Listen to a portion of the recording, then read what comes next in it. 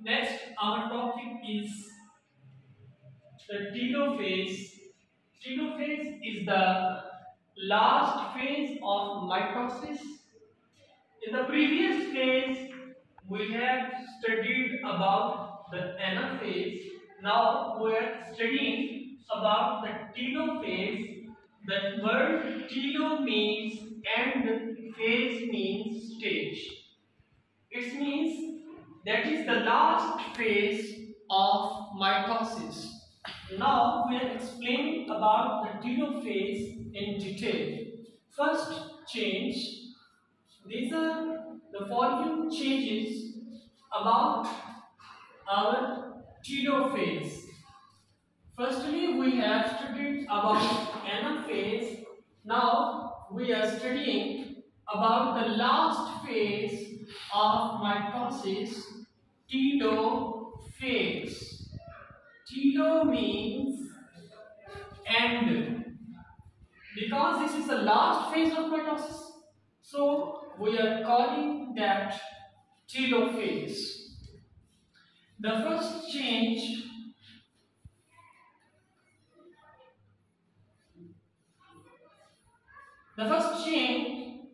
in the telophase is the reversal of prophase.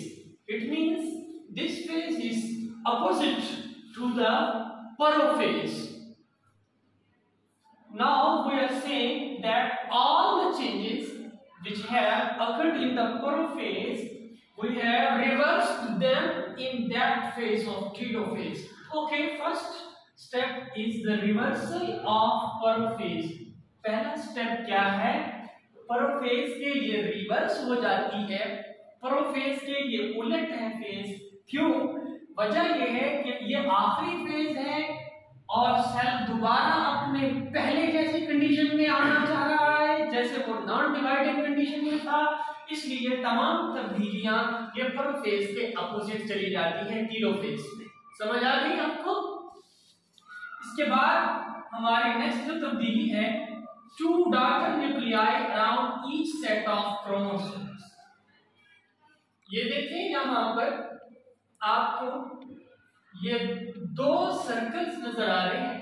इसका मतलब क्या हुआ कि दो हिस्सों में सेल तकसीम होना चाहता है, न्यूक्लियर इन्वेलप भी नया बन गया.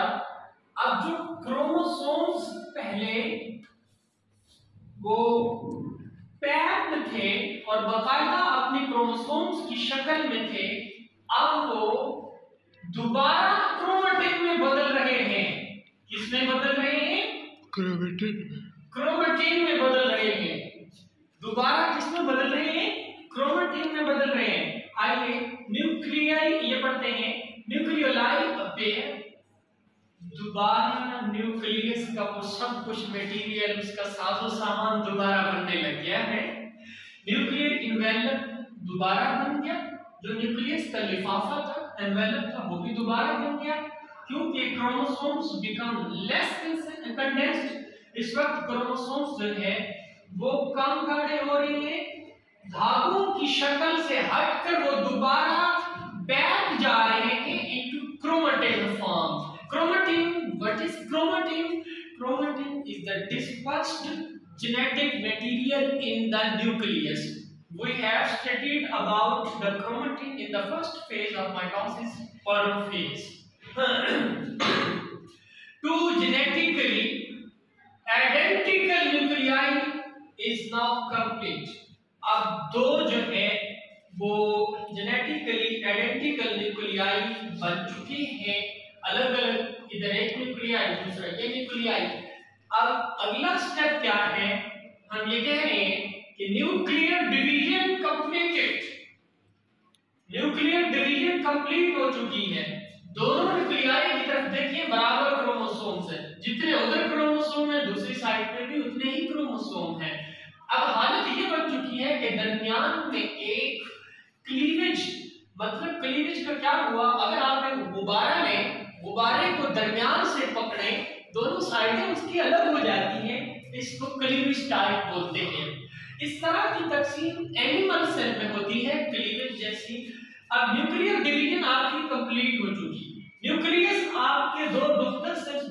सेल्स की सूरत में बन चुके हैं आपके पास।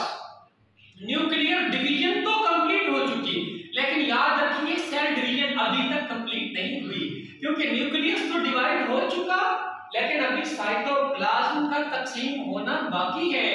साइटोप्लाज्म तकसीम होगा तो दोनों की तरफ बराबर मटेरियल चला जाएगा, साइटोसोल वगैरह और दूसरी चीजें जो मटेरियल है इसके अंदर। अच्छा, इसके बाद न्यूक्लियर डिवीजन तो कंप्लीट हो चुकी, लेकिन एक और स्टेप अभी बाकी है।